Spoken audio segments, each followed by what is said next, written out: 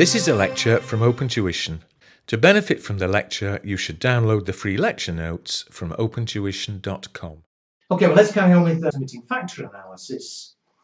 And if you remember, we've done exercise 1, where we used conventional limiting factor analysis, and we decided that we should make 19,000 of A, 10,000 of B, and the maximum profit we could generate was 55,000. Well, as I said at the end of the last lecture, we're now going to take exactly the same example. The space on the next page, but it's exactly the same example. I'm not going to read through all the figures again. Same example, A and B and so on. But this time we're going to use a throughput accounting approach. And what the difference is this. There's just one big thing to remember, and then just a few definitions. We said, it seemed perfectly sensible, that if we produce fewer units, or more units, but if we change the level of production, the revenue will be higher or lower.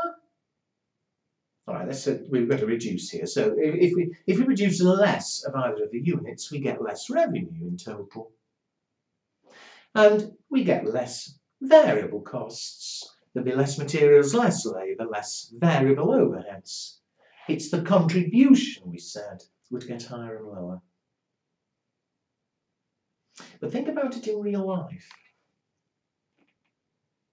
In the short term, perhaps over the next month, or next week, if we produce fewer units and sell fewer units, obviously less revenue. If we produce fewer units, there'll be less material costs. However, for most businesses, I'm not saying this is a rule, every business is different, but for most businesses, just because next month you produce less units, your wages bill, your labour bill, is more likely to stay constant. I don't know where you work, whoever you are who's watching me, but for most businesses, you have a fixed labour force. Some months or some weeks they're working harder and producing more, some weeks they're working less hard and producing less. But you tend to have a fixed labour force who in the short term, there's a fixed wages bill. In the long term, no. If in the long term you found you were producing fewer units, you'd need less staff. You'd cut staff, you'd have less cost. But, sorry repeating, but in the short term, most businesses don't, 1 week have fewer staff, the next week have more staff and so on. For most businesses, in the short term, labour costs are fixed. And in fact, in the short term, for most businesses, all costs are likely to be fixed, except for materials. Certainly, produce less, you need less materials. That's going to be a variable cost. And that is the one big assumption that throughput accounting makes. With throughput accounting, we assume that in the short term,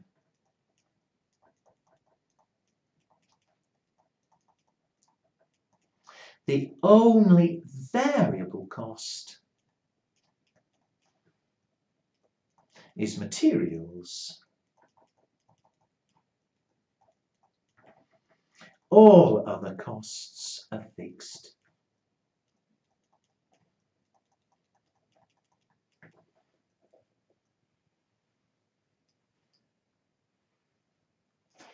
Now, if I said that too fast, go back and sort of replay that a little bit. But that's the big assumption we make in throughput accounting, which I think is more realistic for most businesses. in the short term, the labour bill's fixed and so on. But we now do exactly what we did in exercise 1, but with that one assumption. And what did we do? First of all, without repeating all the logic of example 1, remember it's exactly the same figures here. But first of all, we looked at the contribution per unit. Contribution was the selling price less the variable costs. We do here, although to avoid any confusion, we change its name. Instead of calling it contribution per unit, we call it the throughput per unit.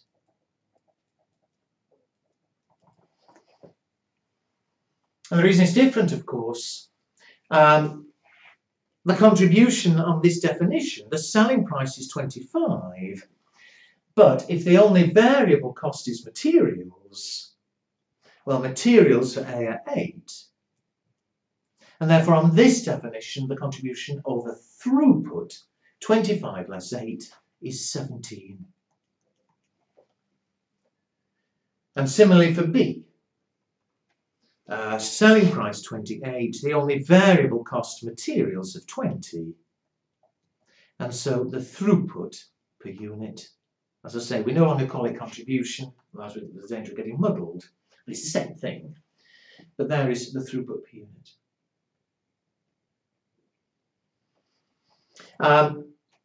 Again, we need to know which is best, but for exactly the same reasons as before, we have to take into account the units of the limited resource, the machine hours per unit.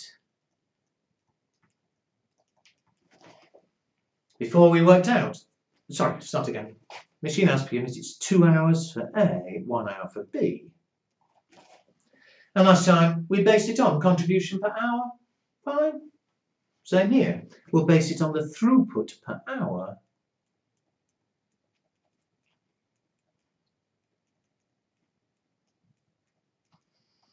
$17 for 2 hours.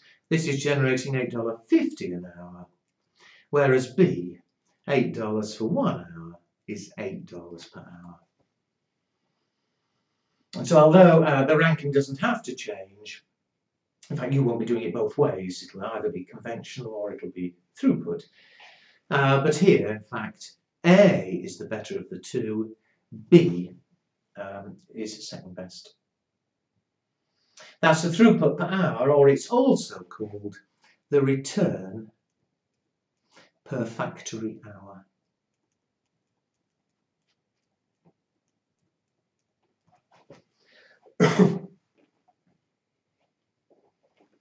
Now again, obviously only spend your time answering what's asked for in the question. In this question, A, it says, just like before, calculate our optimum production plan and maximum profit on the assumption that in the short term all the material costs are variable, i.e. using throughput accounting. So just like before, our plan, but I say just like before, the approach is the same as before, but this time A is best, so make as many A's as we can, which is 20,000. And that uses up at 2 hours a unit. It uses up 40,000 hours. There were 48,000 available, so we've still got a balance of 8,000. And we use them to make the second best product B. Well, that takes 1 hour a unit, so with 8,000 hours, we can make 8,000 units.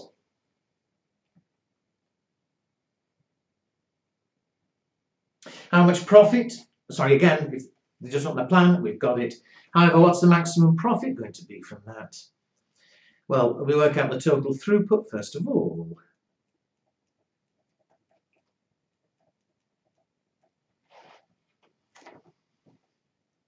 Effectively, total contribution. So it's 20,000 A's, 8,000 B's. The throughput contribution per unit of A was 17 and of B was 8.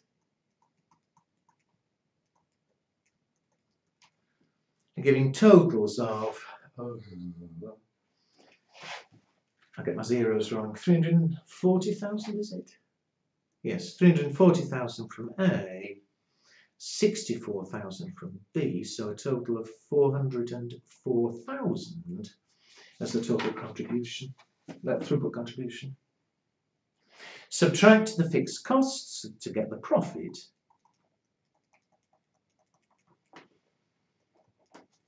And again, be careful. If they go this far in the exam, probably you'd be told total fixed costs. And if you were told total fixed costs for 100,000, fine, you just subtract them.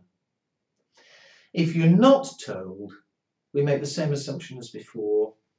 We assume that the costings were based on production to meet demand. So we assume the costings were based on assuming we'd produce 20,000 A's and 10,000 B's, but we didn't know there were limited hours. And the fixed overheads, well, remember, everything in the cost card now we're assuming to be fixed apart from the materials.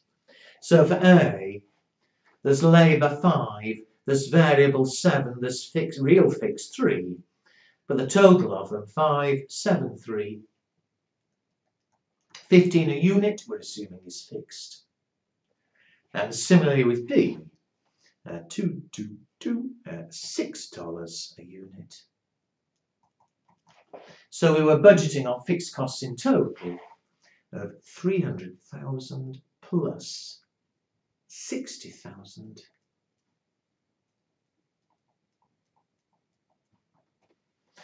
Resulting in a maximum profit of 44,000. And there we are. Now again, to do all of that is unlikely, just in one objective test question. But each bit of it could be relevant. Obviously knowing what we mean by, in the first exercise, contribution, in the second exercise, throughput, and the fact that we rank the products on the basis of contribution per unit of limited resource, or throughput per unit of limited resource. A couple of other things to mention in this question. First of all, B. A bit of definition here, but B says calculate and interpret the throughput accounting ratios. Well, although it's listed on one of the previous pages, the definition of the throughput accounting ratio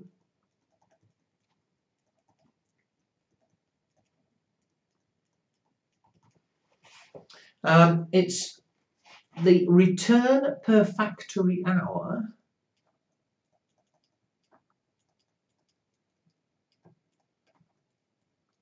divided by the cost per factory hour.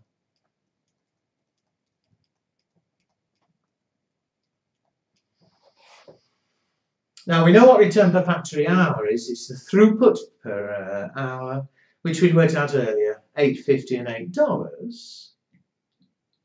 What we mean by the cost per factory hour, before I actually calculate the numbers,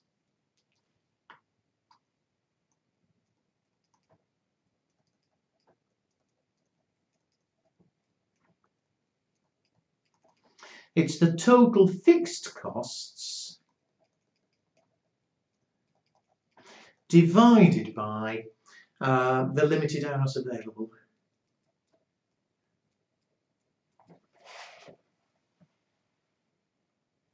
So let's put the numbers to it for this one. First of all, the cost per factory hour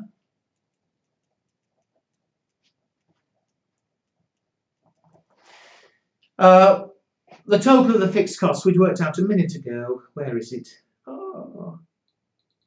360,000. I'm not going to go back through the reasons for it. But we've got total fixed costs of 360,000. The limited hours from the question with 48,000 hours available. And therefore, the cost per factory hour is $7.50.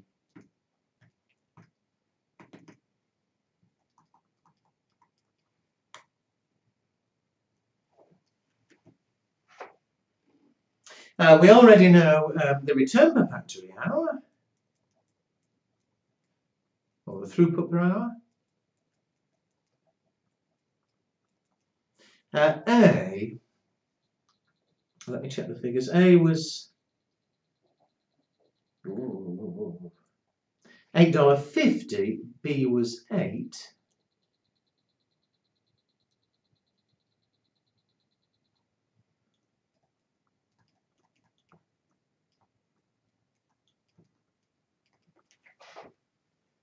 And therefore, the throughput accounting ratio, we work out for each product separately. So for product A, $8.50 over cost per factory hour of $7.50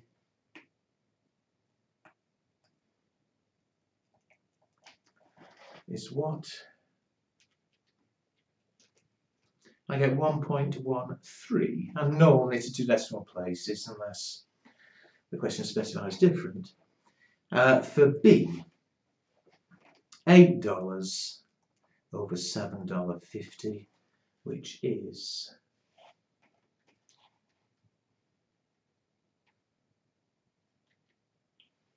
1.07. So as far as the arithmetic is concerned, that's it.